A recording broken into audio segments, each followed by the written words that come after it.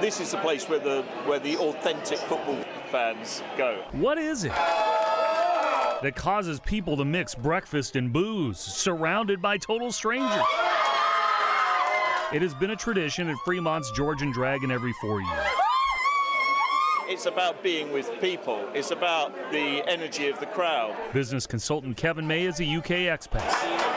There was an Iran-Morocco game this morning, and there were like 150 Iranians in it. It's kind of like a festive season for us. Iranian-born Puturiya Gadimi is a recent UW grad. Bring everyone together, and they don't care about like all the problems. They just start watching soccer and forget all the troubles that they have. They are just two people who helped fill the old school bar nestled in the middle of New Seattle. A place whose success dozens of others locally are now trying to duplicate. Revenue goes up threefold during the Cup. They're all jumping on the bandwagon. Gareth Etchells runs the Atlantic Crossing in Ravenna. Our busiest month ever was 4 years ago for the last World Cup. He will open as early as 5 in the morning this month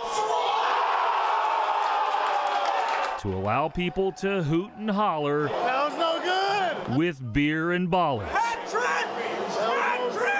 Only 2 days in, May says, at least here in Seattle, the World Cup has already scored. Given some of the things going on the global stage at the moment, it just reminds you that, you know, with a country like Iran, there are a bunch of people here, they look like us, they talk like us, they're interested in the same thing. Actually, they're not that different. And in that respect, you know, it's got to be a good thing, hasn't it? In Seattle, Chris Daniels, King 5 News.